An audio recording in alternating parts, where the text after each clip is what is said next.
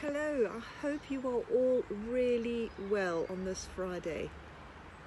I wanted to take this opportunity today to share some news and the developments that are happening in Hamworthy and Tullamore, notices, if you like, about what has been going on.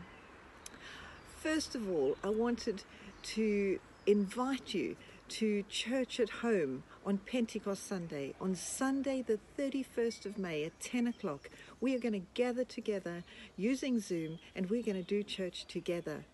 If you would like to be a part of that, please do be in touch and we'll send you the link so you and your family can join in. There's going to be loads of fun as we come together in that way for the first time.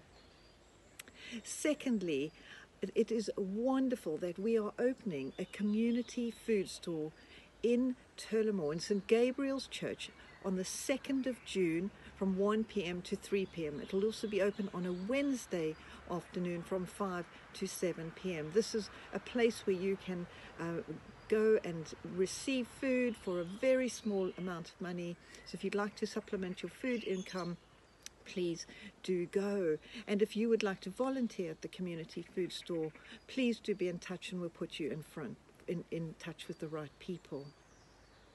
Also related to the community food store, Anne Kambata, the community worker on Tullamore, who's doing an amazing job. She's wonderful. She is looking for a large bottle of hand sanitizer. If anybody has one or knows where we can get hold of that, please do let us know so that we can keep the community food store safe as well. And finally, I have some wonderful news to share with you. We have another clergy person joining us here in the parish of Hamworthy, Reverend Ashley Ross. She has been granted permission to officiate by the bishop in our diocese, and we are so looking forward to her and her husband Dave coming to join us. She will be licensed as an associate priest after lockdown is over, and we really look forward to being a family and welcoming Dave and Ashley into our church family. And they'll be moving into the area as well. So on Monday, Ashley will be doing the thought for the day. You'll be able to get to know her via Facebook and Instagram and our website and YouTube channel. So do look out for her on Monday so you can see who she is and what she looks like. And you're in for a treat as well.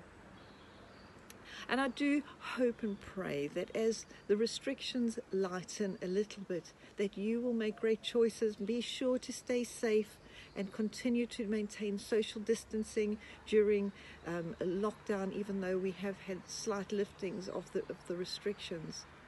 I am so looking forward to all that we have ahead of us in the next few months. We're having to adapt, but I do hope and pray that you will know the Lord close to you. It says in Psalm 34 that he is close to the brokenhearted.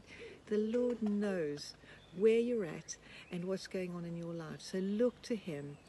And I do encourage you, as I finish off this thought for today, to read Nehemiah 7 before Sunday, because I'm going to be preaching on that passage. It's got lots and lots of funny names in there, and I look forward to sharing with you what we can learn about God in that chapter. So have a fantastic weekend. I'll see you Sunday morning. Tomorrow the Archdeacon's going to be sharing a thought for the day. But much love and God bless.